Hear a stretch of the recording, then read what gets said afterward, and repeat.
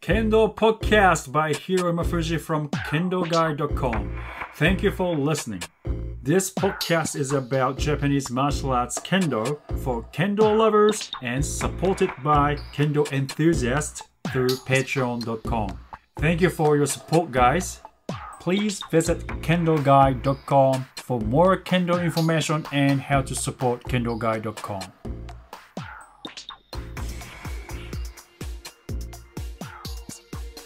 Kendo Podcast, episode 15.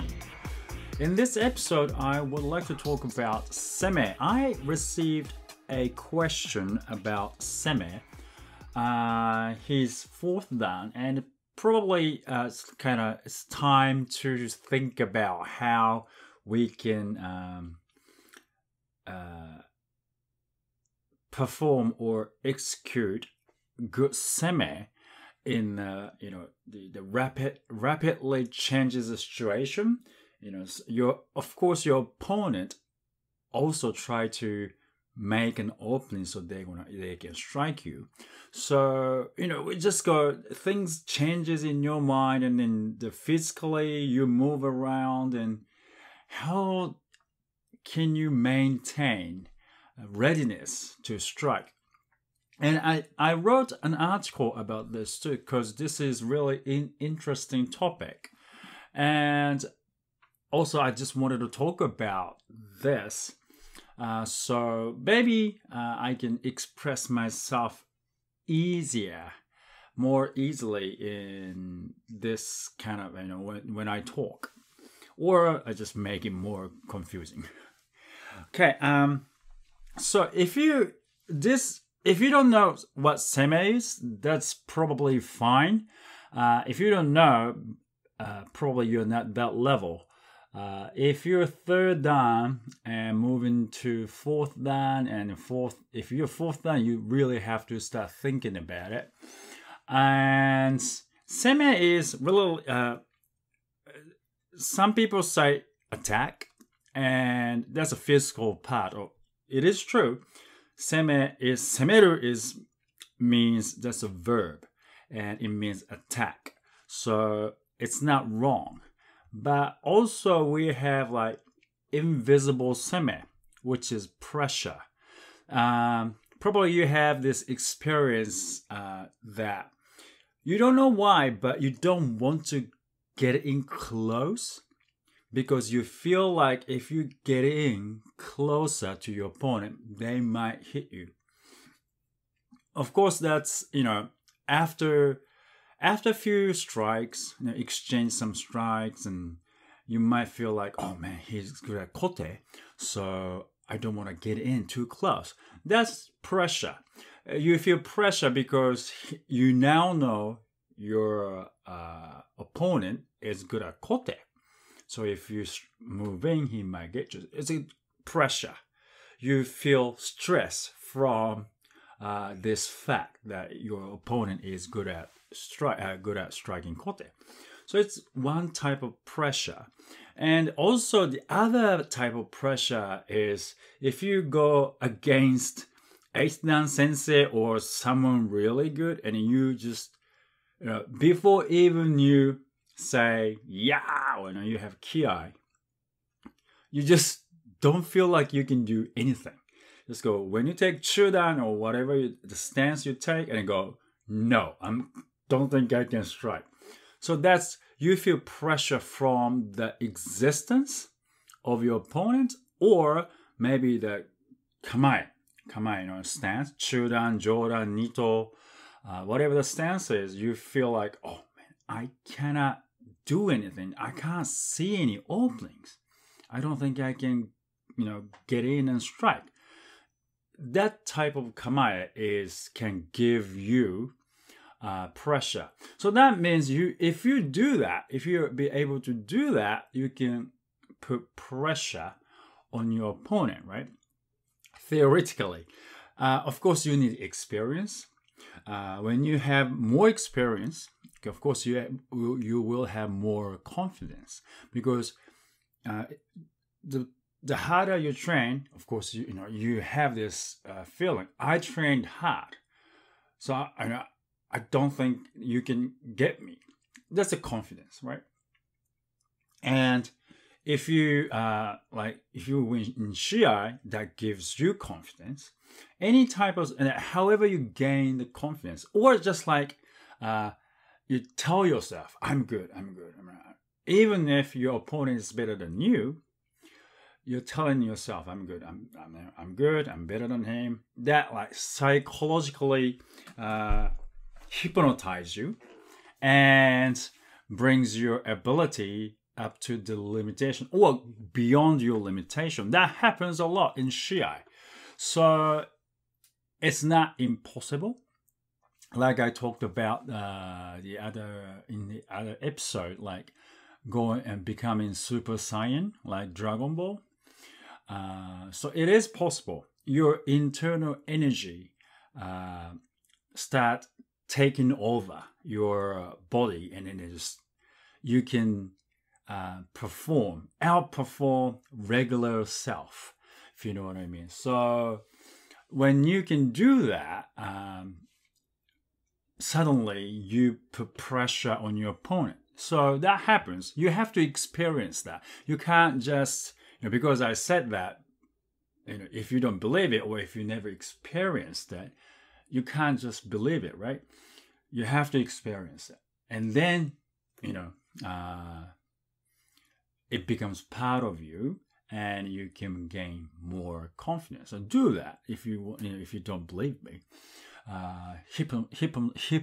Hypnotize yourself. Tell yourself you're good, and then you go, I'm good, I'm good, I'm good. Train. Imagine that you're good. That's a part of a lot of athlete does that. Imaginary training, not imaginary training. What is it called? I don't remember now. Image training, mental training, maybe. So it's very effective. It is proof that it is effective, so you can do that. But anyway, so I wanted to talk about Seme. So now, instead of talking invisible Seme, pressure, it is hard to do. Let's talk about physical Seme. The physical Seme can be two things as well. Actually, contacting your opponent, like physically, like do something to your opponent's shinai. For example, knock it down or slap it away.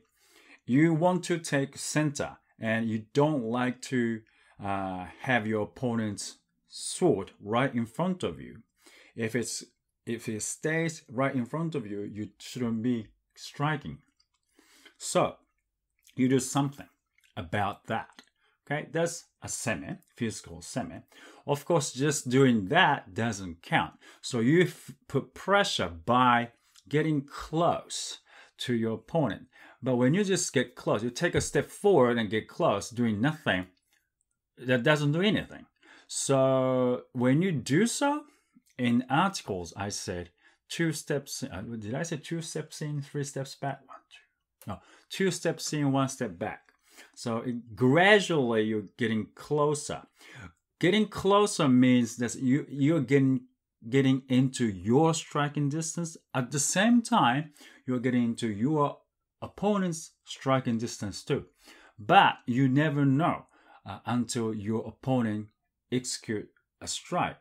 And then you realize, man, he can strike from that far, or something like that. But getting closer to your opponent means you're getting to your own distance, your own striking distance. But you don't want to get into that distance really quickly, because once you get it in, what you should do is you execute your strike. You don't want to stay there for a long time, because then what? You never know. You're losing your striking distance. Your opponent start attacking you. So by getting closer, physical distance, you have to go to your right, go to your left. Usually when you go to your right, you get closer because your right foot is forward, right? So when you go to your right, usually you get closer. When you go to your left, usually you can get more distance. Of course, the smaller your steps, are, the little distance you can like close. You can get closer or you can get a little. Just depends on how big your steps are.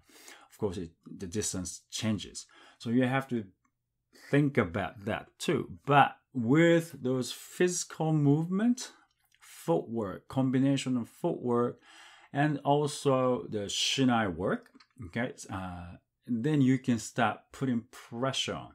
Like 2 steps forward, 1 step back, little steps, okay, even like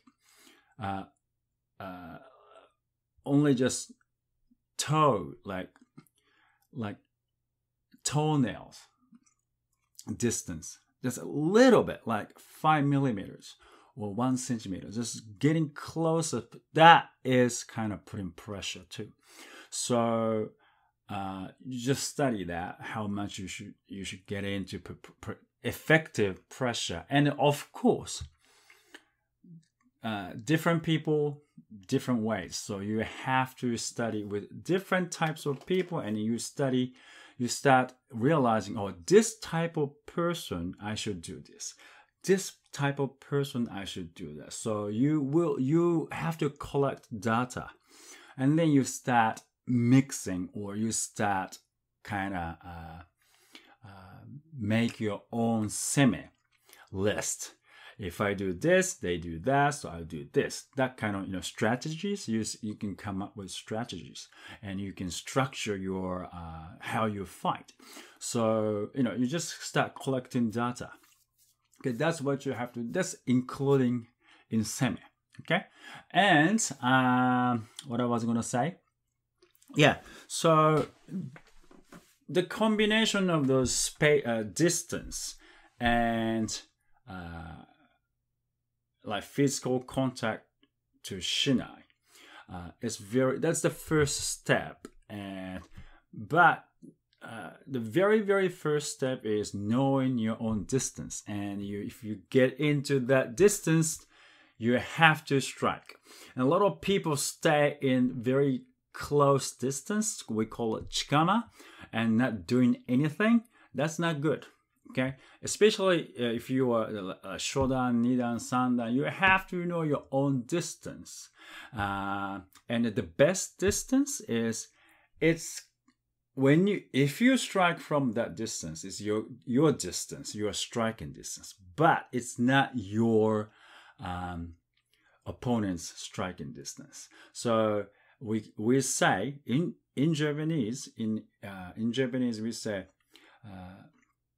You have to be in the distance that's close for you to strike, but it's far for your opponent to strike. Can it be possible? It is. It is possible. Either it's psychological, or either it's really physical distance. But there is like, I don't know how it works, but through my experience, it is possible. Okay, so know your own distance, physical distance first, and when you get into that distance, you have to be determined to strike or committed to strike. If you don't do it, you can't really do kendo, and then like you have to learn commitment. If you do purely competitive kendo, it probably doesn't matter. But if you do kendo like as the way, commitment is very important. It's very important in kendo and very important in your life. So once you're getting this distance, I have to strike. You strike.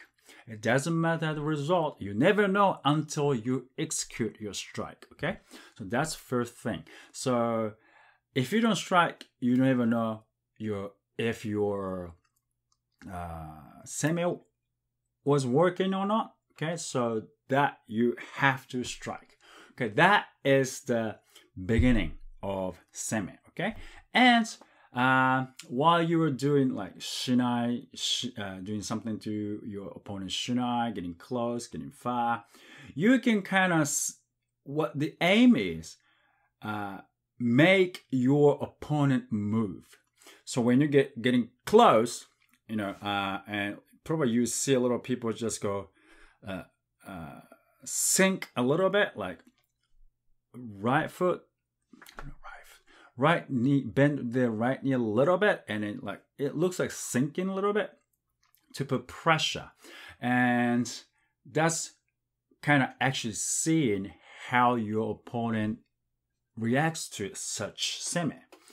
And it's important for you to know if I show my readiness to strike, what my opponents will do. That's important to analyze. Is he going back, stepping backwards, or is he trying to block it, or is he trying to strike? So you have to gather this information. Okay, that's why people don't really strike after hajime. As you improve, as you go advanced, you don't do that because you just go for it without doing anything. You never know what's waiting for you. Usually it won't work. Usually they'll tsuki you because their sword is right there, right? So you're kind of going, just committing suicide. You're just going for it without doing anything. So it sometimes works. Most of the time it doesn't work. And important thing in seme is to see how your opponent reacts to your movements. That's very important. If I knock the shinai down, or the shinai of your opponent's down, what happens? Is he going to react to it? And how does he react to it? Or when you get closer, what is he going to do? Is he going to knock your shinai down, or is he going to do makiwaza, or is he going to back up? With those information, you have to structure what you're going to do. So if your opponent goes backwards, are you going to do tsuki? Or are you going to execute one-hand tsuki or two-hand tsuki? Or you're going to strike big man strike? Or you're going to execute kote men? Or you want to just step in more and then put more pressure and make them strike you. And then you can execute kaishiwaza or not. So you have to play. It's like playing chess. You have to read movements. You have to guess what is your opponent will do. So sometimes you have to give him or her a bait. Oh, okay, I'm going to strike your kote. What would you do? What's your favorite technique against kote? You have to start doing that. Otherwise, you never know what type of kendo your opponent will do. As you become more experienced, the more you can kind of tell by look at your opponent. You can kind of tell, oh, this type of person. So he does this, so probably he's going to do that. You can kind of tell, but you never know until you exactly. That's hypothesis, right? You have this hypothesis. You guess what he's going to do or she's going to do, and you have to prove it with actual seme from you. And okay, now I'm right. Oh man, I didn't think you can strike like that. So that's why seme is very important. And also it is kind of mental game. So by doing that, you can kind of figure out what you're going to do. And you're going to try to set up the situation, or like you just make a trap and move your opponent into the trap, right? And then when that happens, you go bang. Okay, here's it. So if you have your special move, so you want to execute that move, so you have to set up the situation, the environment, so your opponent will move as you want. So that's very important, right? So that's kind of all seme. And of course, a lot of people think seme that they are more the advanced they become, they think Seme is more like invisible feeling, but it's mixture of everything. If you have like a lot of techniques, like kaishiwaza or aigoteme, you can execute varieties of techniques. That's kind of pressure too. And then your opponent, you start thinking, man, what else can I do? That's a pressure from your technique. And if you are going against such person, you have to think about how can I kill those techniques. In other words, how I can stop him or stop her executing the variety of strikes. So you have to get the situation that they are going to, like their favorite situation. So both trying to set up your opponents so you can execute your favorite technique, or you can put them into a trap. So you have to, sometimes you have to be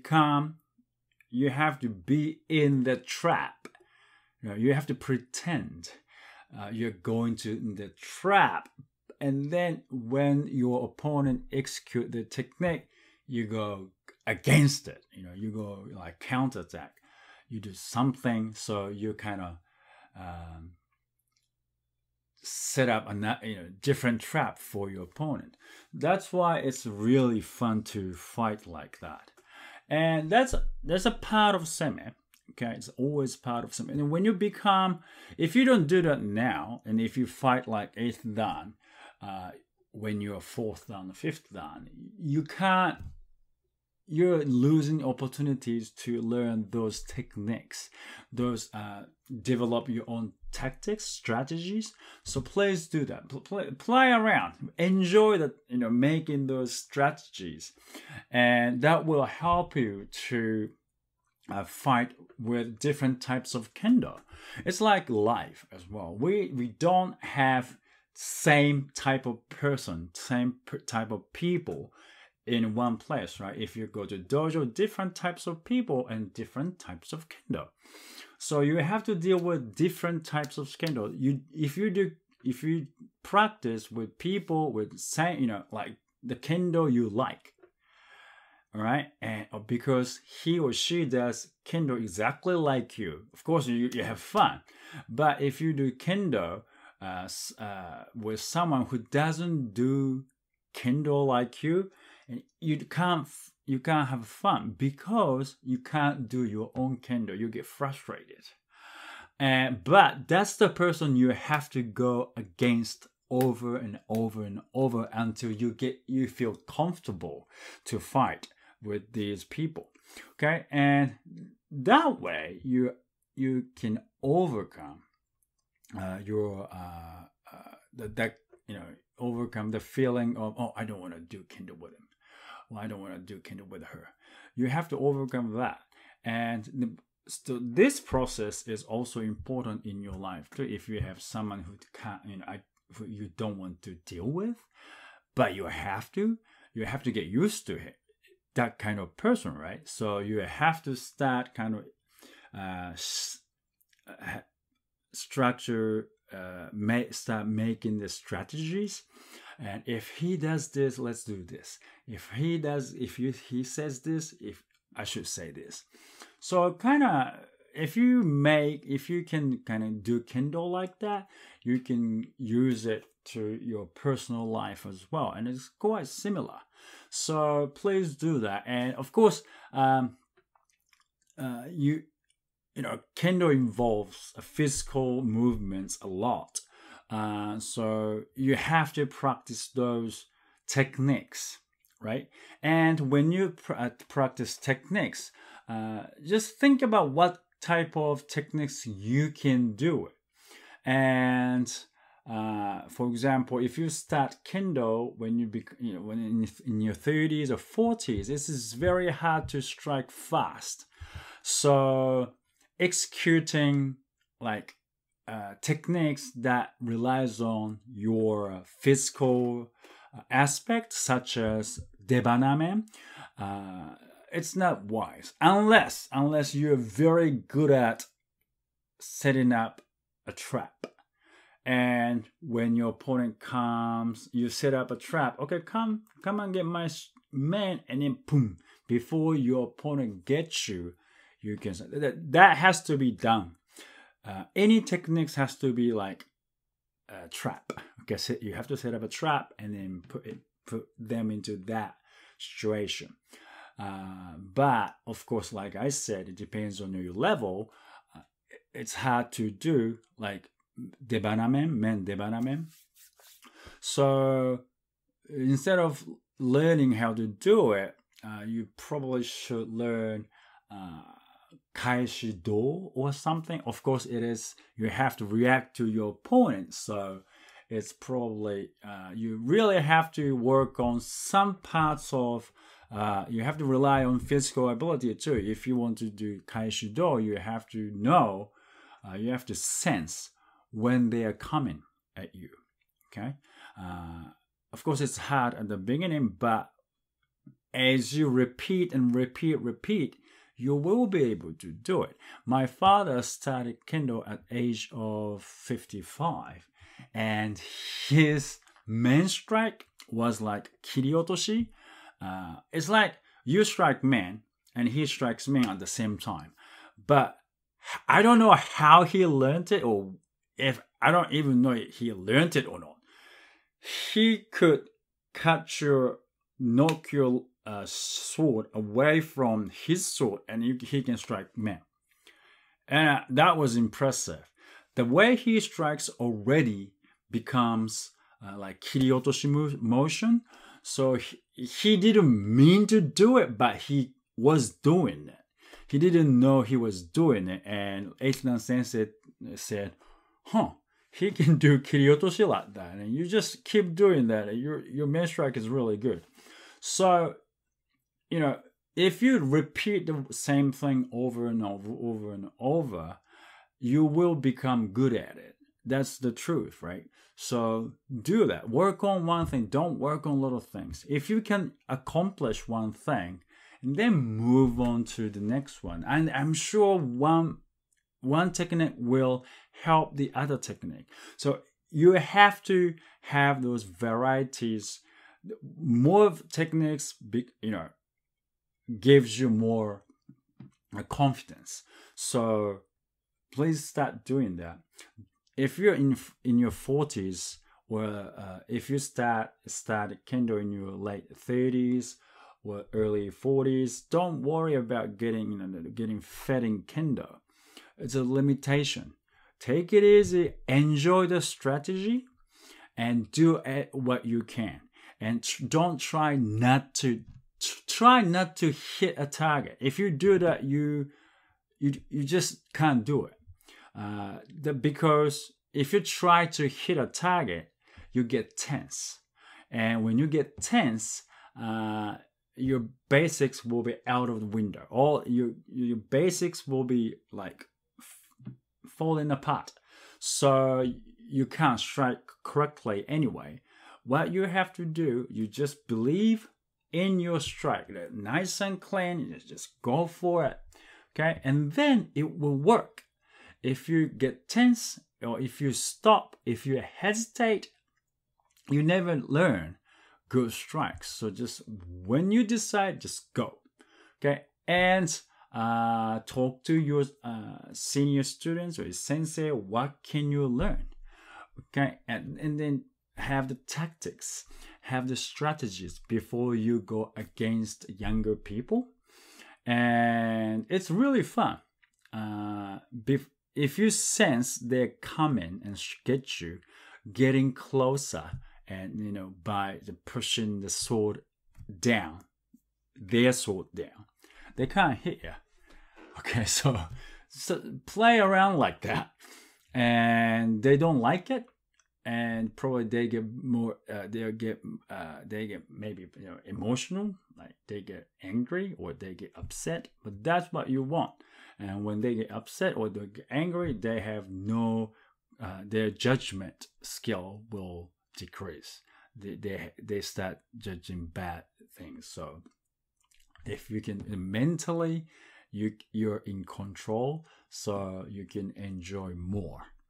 Okay, so it's very important to know about yourself and to know what type of kendo you are going against, and accordingly you have to have strategies for that, and you can enjoy. So Seme is like all about what you evoke the reactions from your opponent, and you go against it. And one thing I would like to talk about Tame. Tame is very hard, and it's really hard for me to do because Tame is, in the article I said, I mentioned it too.